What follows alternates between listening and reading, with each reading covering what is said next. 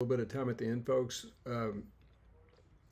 These statements are equivalent. We're talking about consecutive natural numbers, so you could write it like this: where mu is the Mobius function. We'll talk more about that, but what I'm writing down is equivalent to the statement below it, effectively, as far as the proof goes. Okay, if we can prove either this statement or this statement, then we've done our job. Okay, because n-1 and n are consecutive natural numbers, just like n and n+1 are consecutive natural numbers. And just notationally, it's a little bit more convenient to think of this proof both ways, at least the way I did it.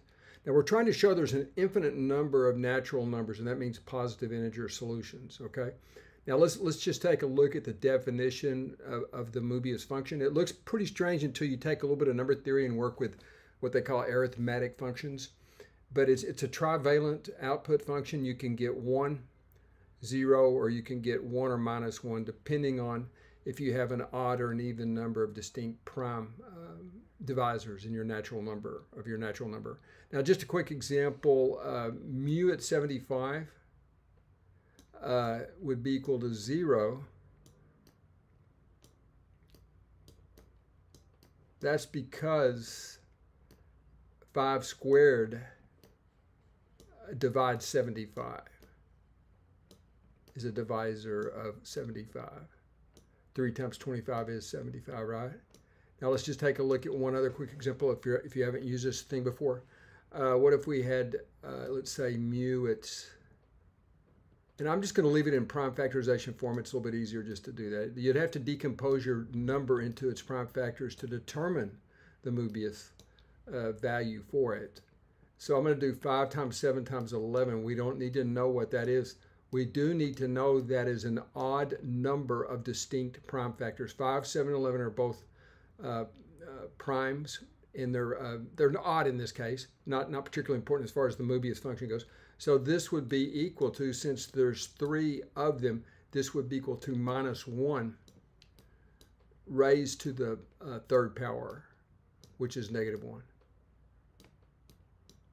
Okay, so that's just a couple of examples of both instances of the Mobius function here. If it's not square free, this is what this part is. If it's not square free, if it has a square, it always evaluates to 0. If it has any kind of square factor, whether it be a prime square factor or a composite square factor, it's going to be the Mobius value is going to be 0. Okay, now so the way this proof is going to go. We're going to go ahead and let n be any product of k distinct odd primes. So k is an odd number, and each of the primes is odd also. That means the n would be odd itself. Okay, so that'll be important here in a minute. N itself, by this assignment, is going to be odd because it's the product of odd numbers. Okay, distinct odd numbers. Okay, so n itself is odd. By the fact that this subscript k is odd. Well, it's just if you multiply a bunch of odd numbers together, whether they're prime or not, you're going to get an odd number back. Okay, now so we get mu of n is equal to -1 for free.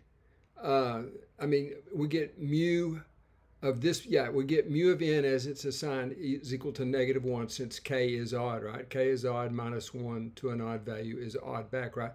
So you see, we're interested in that because we want the whole thing to be equal to -1. And so far, we've created an n that's equal to -1. That means we want n+1 or n-1 to be divisible by a square. And we will have proved it because there's an infinite number of n's of this form. Since there's an infinite number of primes, there's an infinite number of n that would satisfy this condition.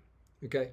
Now, so n is odd, so both n-1 and n+1 are even. Let me write that right here above. Both of these guys are even. That answers the why question. But an even number times an even number is divisible by 4, right? And this is the congruential modular arithmetic way to do this. Okay, this really says this -0 is divisible by 4. Okay. Now, also notice that, whoops, I made a mistake right here.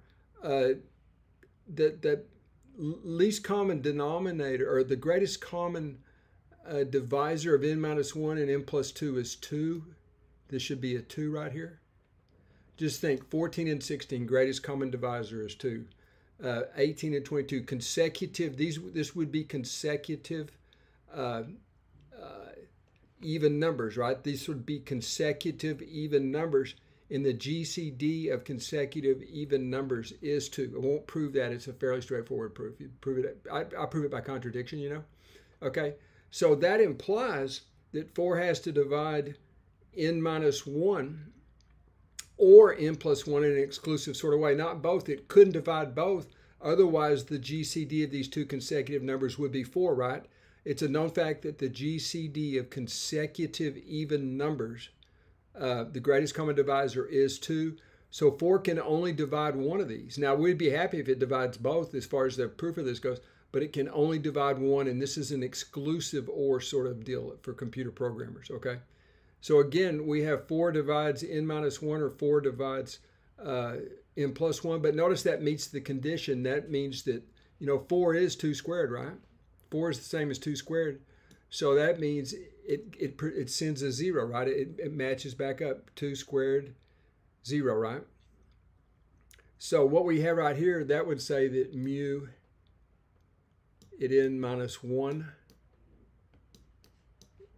was equal to 0. Or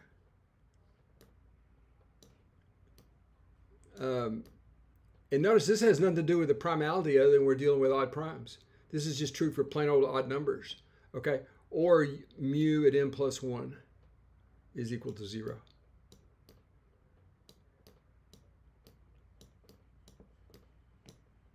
Okay, but you see, we can go ahead and write QED right now because that's exactly what we're looking for. We're looking for either one of these to be equal to 0. And in either case, we will have either this condition true or this condition true. Remember, mu at n is already known to be -1. We constructed n to have a mu value of -1. And then this little bit of modular arithmetic right here establishes that either 4 is a divisor of n-1 or 4 is a divisor of n+1. Okay, so that gets the job done, and we finished as far as the proof goes. Now, let's just look at a concrete example. Let's remember our example, mu at 3 times 5 times 7, right? Now, we learned earlier there's an odd number of factors here, so let me just keep writing. Okay, now, this would be 105, so I'm going to just go ahead and put, if we subtract 1 from this, mu at 3 times 5 times 7 minus 1. Okay, this is 104 inside of here, right? I believe. Let me make sure. 7 times 5 is 35. 3 times 35 is 105. 105 minus 1 is 104. And 104 is equal to 4 times 26. Okay, so it's divisible by p squared. Okay, so right here we get, this is a concrete example of it working. This would be -1 plus 0 equals 2 minus 1. Okay, so there's a nice concrete example, simple calculation because the primes are small. But this would hold for any finite product of distinct odd primes. It doesn't work for 2 times 3 times 5. You would get 29 and 31, the fabled twin prime, okay? So it doesn't work for the, 2 is always kind of a pathological case when you're doing number theory, it seems like. But in any event, all of this right here was what we intended to prove. Hopefully it's clear enough, and thank you for viewing.